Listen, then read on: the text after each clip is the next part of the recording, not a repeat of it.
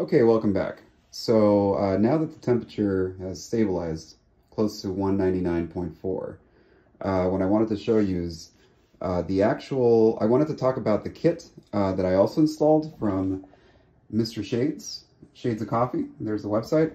So the kit is essentially a modified spring that goes inside on the OPV. And this basically adjusts the default pressure from 15 bars to 10 dynamic bars. And actually 10 dynamic bars means this is a dynamic pressure when we're actually using, a profiler tool like this, which is this, by the way, this portafilter with this pressure gauge is also included in the kit. So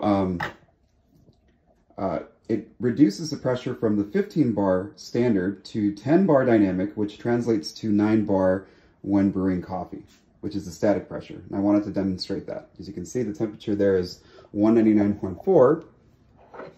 And also this is a chance to see what happens after I turn on the water or turn on the pump in terms of temperature stability. So I'm gonna go ahead and put this in here.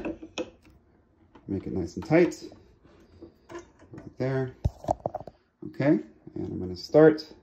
You can see there's no leaks. And the gauge is going to just about 10.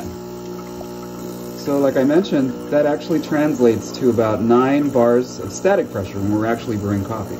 So I'm going to go ahead and turn it off. Turn off the pump. You see the 3-way solenoid valve is engaged there. And the temperature is, it's close, right? So it was like 197.2. So there was about a variation of about 2 degrees. Now that, of course, that's the whole purpose of having a PID, because it prevents the temperature swings from being very, very extensive. So just wanted to demo that. And like I said, this particular portafilter with pressure gauge is included in the kit.